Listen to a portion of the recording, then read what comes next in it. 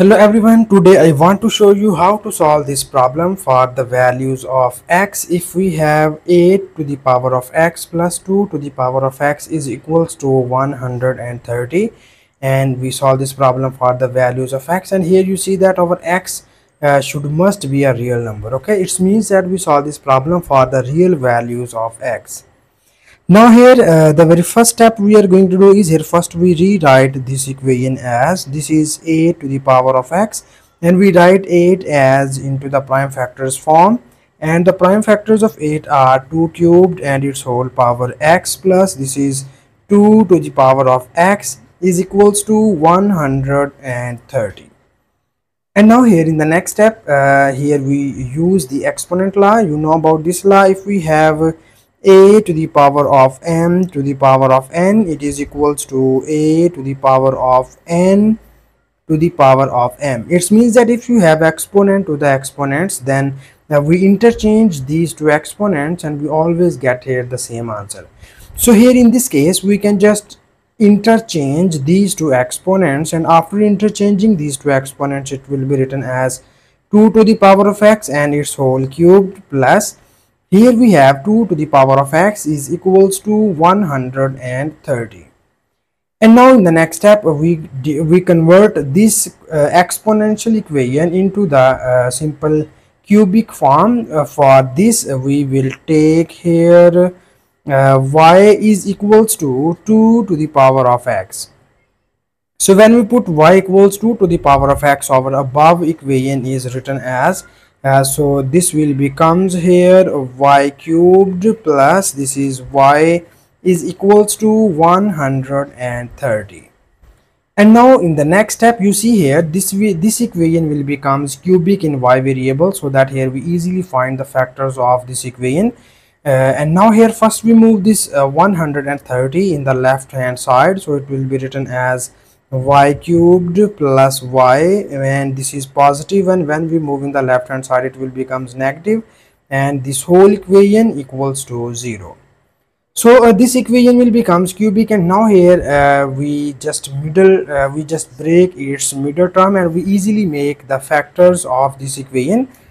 Now here first we find any two numbers whose product is equals to 130, and after that we find any two numbers whose sum is equals to plus 1. Okay, so you see here 26 times of 5 is equals to 130, and if you can find 1, so we write it as 26 minus 25 is equals to 1. So here we have these are the numbers, these are the two numbers in which we can just break its middle term.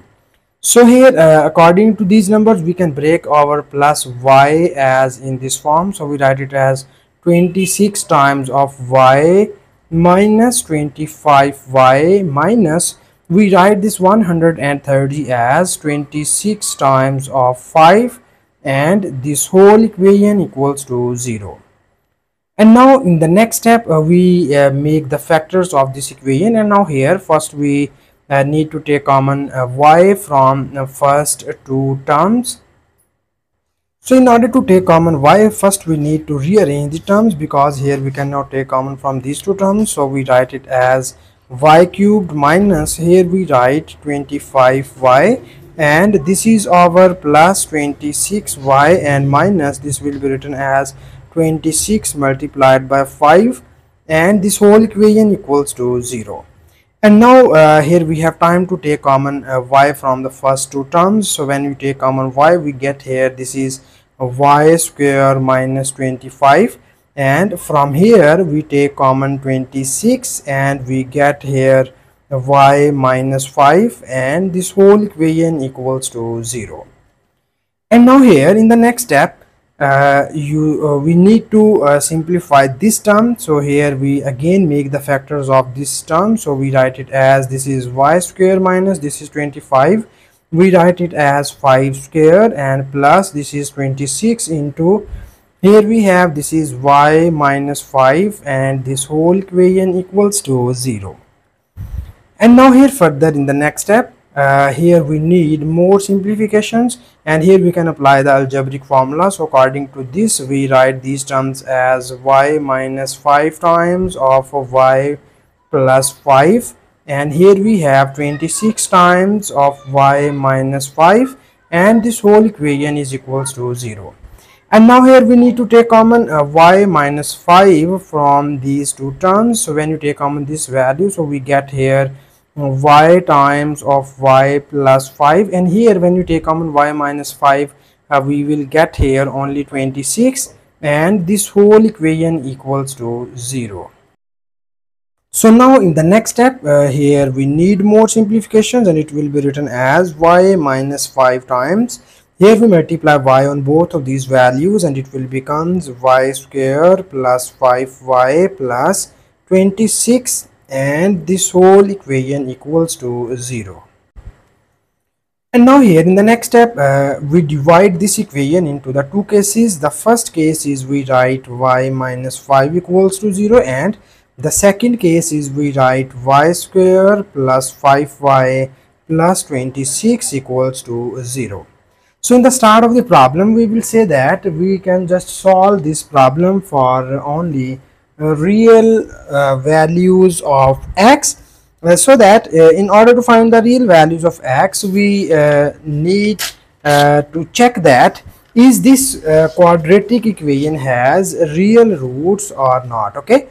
So here first we can focus in the second case, and in this case we check that is this quadratic equation has real root or not, so that we can apply the discriminant formula here. So that we first need to write the coefficients of this equation, and its coefficients are a equals to 1, b equals to 5, and c equals to 26. And we know about the discriminant formula. It is denoted by delta equals to b square minus 4 times of ac, and here we put these values of a, b and c. So it will be written as 5 square minus 4 times of a is 1 and c is 26. So you see here this will becomes here 25 minus this will be written as 4 times of 6 becomes 24. We write 4 and carry 2.